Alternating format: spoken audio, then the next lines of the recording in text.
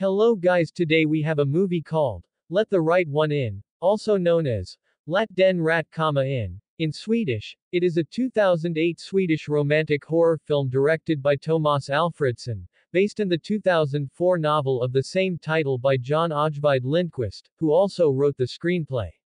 The film tells the story of a bullied 12-year-old boy who develops a friendship with a vampire child in Blackeberg, a suburb of Stockholm, in the early 1980s. A film adaptation of Lindqvist's novel began development in 2004 when John Ajvide acquired the rights to produce the project. Alfredson, unconcerned with the horror and vampire conventions, decided to tone down many elements of the novel and focus primarily on the relationship between the two main characters and explore the darker side of humanity. Oskar, a meek 12-year-old boy, resides with his mother Yvonne in the western Stockholm suburb of Blackeberg in 1982. His classmates regularly bully him, and he spends his evenings imagining revenge, collecting clippings from newspapers and magazines about murders. One night he meets Elif, who appears to be a pale girl of his age. Elif has recently moved into the next-door apartment with an older man, Håkan. Elif initially informs Oskar that they cannot be friends. Over time, however, the two begin to form a relationship. Oskar asks Elif her birthday, but as she didn't know it and also as she never celebrated it, Oskar gives his Rubik's Cube to Elif. Earlier, Håkan stops and kills a passerby on a footpath to harvest blood for Elif, but is interrupted by an approaching dog walker. Elif is prompted to waylay and kill a local man, Jocke, making his way home after having said goodnight to his best friend, Lacke. A cat-loving recluse, Gösta, witnesses the attack from his flat but, in disbelief, decides not to report the incident. Håkan hides Jocke's body in an ice hole in the local lake. The next day Oskar prepares a Morse code to talk to Elif when they are in their rooms, as their rooms were right next to each other, and while leaving school he is again bullied by his classmates, he gets whipped by them and gets a cut in his face. Later Oskar meets up with Elif again and Elif asks him about the cut, and after knowing what had happened to him, she asks him to fight back, and even if they are more in numbers, he needs to fight back harder and she is there to help him. And Oskar gives him the Morse code and they later talk to each other with the help of the codes.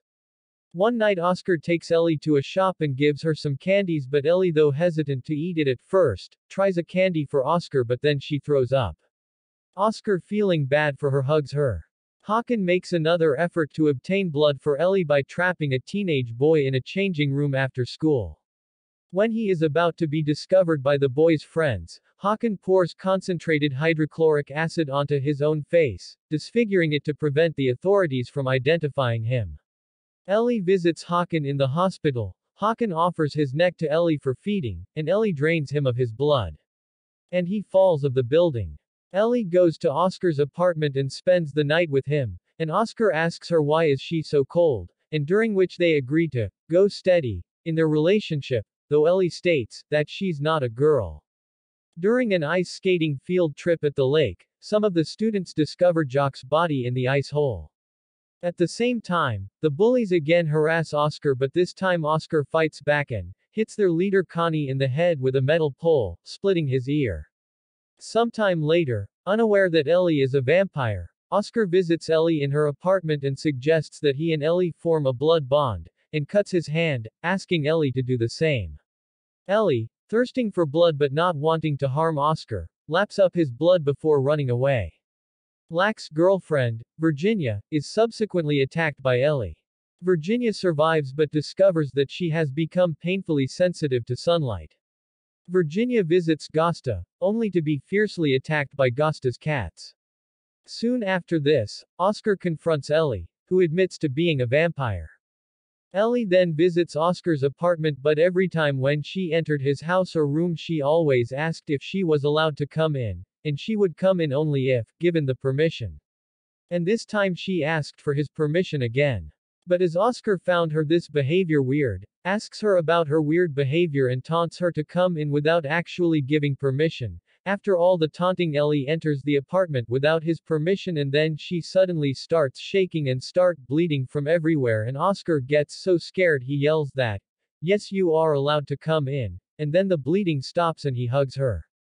In the hospital, Virginia asks an orderly to open the blinds in her room. When the sunlight streams in, Virginia bursts into flames. Lacke tracks Ellie down to the apartment. Breaking in, he discovers Ellie asleep in the bathtub.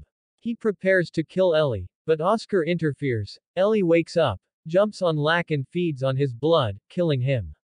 Oskar is initially upset by Ellie's need to kill people for survival. However, Ellie insists that they are alike, in that Oskar wants to kill, and Ellie needs to kill, and encourages Oskar to be her for a little while. Ellie thanks Oskar and kisses him. However, an upstairs neighbor is angrily knocking on the ceiling due to the disturbance. Ellie realizes that it is not safe to stay and says Oskar that she has to leave, and then she leaves that night.